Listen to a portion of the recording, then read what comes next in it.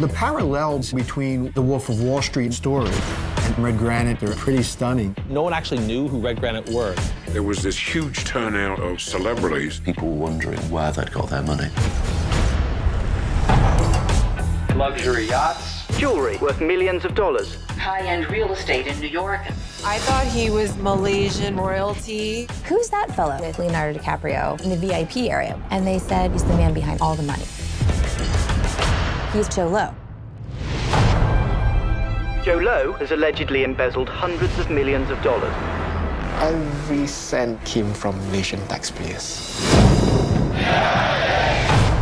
The stepson of the Prime Minister of Malaysia, who's running Red Granite, and friends with them all was Joe Low. Are you going to resign, Prime Minister?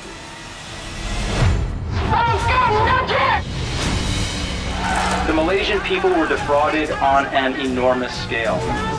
The Prime Minister acts as if nothing happened. The largest seizure in U.S. history. So much cash. Boxes filled with handbags.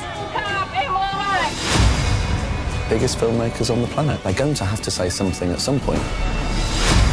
This is no ordinary party. This was big money. We all have to pay for the actions we do. Where is Joe Low? You haven't ever seen him, have you? Wait, are you looking for him? Nobody's seen him in 2 years, apparently.